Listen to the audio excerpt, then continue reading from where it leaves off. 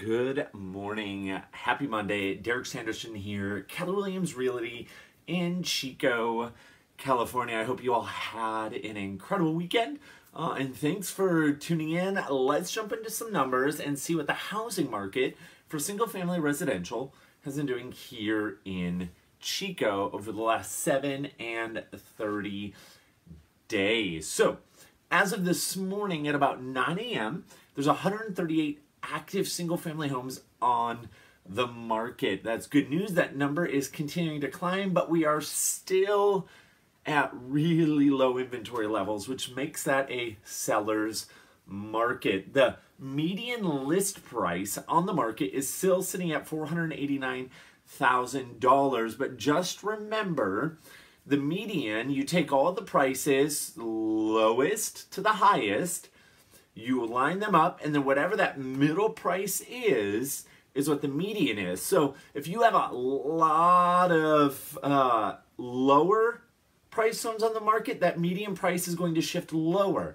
If you have a lot of higher price properties, that's going to shift that median higher and higher, but it kind of just gives you a snapshot of the market as a whole. The average days on market for those 138 homes is sitting at 68 days on market, so just over 2 months. But the trend that we've been seeing, if you've been tuning in for the last even few weeks and the last few months, is that the homes that are selling actually have a lot lower days on market, which we'll jump into in just a minute. So in the last 7 days, we've had 22 new homes go on the market here in Chico. That is good news. I'm going to take that down so you can see all of me.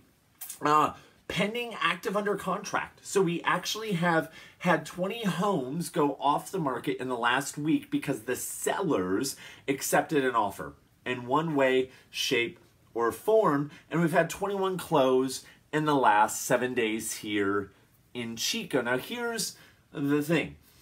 You got to remember that those homes that are closing now, those escrows, those offers that were accepted and escrows opened, they started roughly 30 to 45 days ago, and now we're seeing them close today. So it's a little bit of a snapshot about what's going on in the market 30 to 45 days ago, and of those homes that actually closed, because we have seen homes falling out of escrow because of COVID-19, people losing their jobs, income becoming unsteady. So last 30 days, let's take a look at that real quick.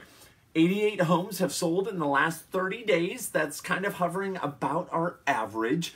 But here's what's incredible. So the days on market average for those 88 homes is only 30 days, compared to the homes that are sitting on the market right now at 68 days average. So what that tells me is that if homes are priced correctly for the current market we're in, they're going to be sold quickly.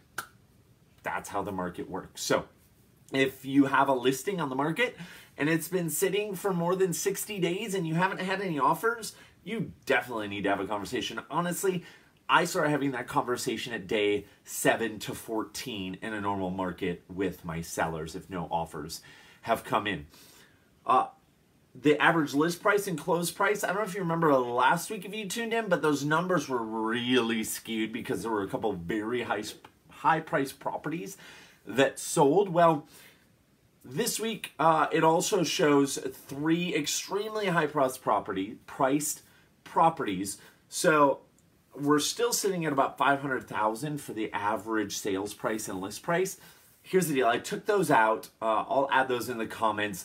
Really, what we're sitting at for the average list price in the last 30 days is just over $465,000, and the average close price at just over $463,000. So all that to say, homes are going at asking or very, very close to asking. Again, that's if your home is priced correctly. Hey, I hope you guys have an incredible week. If you have any questions about anything real estate, definitely reach out to me, even if it's related to lending or anything like that. I'm obviously not a licensed loan officer. However, I have a relationship with a lot, and I can get you the answers or direct you to the answers, the people that have those answers for you.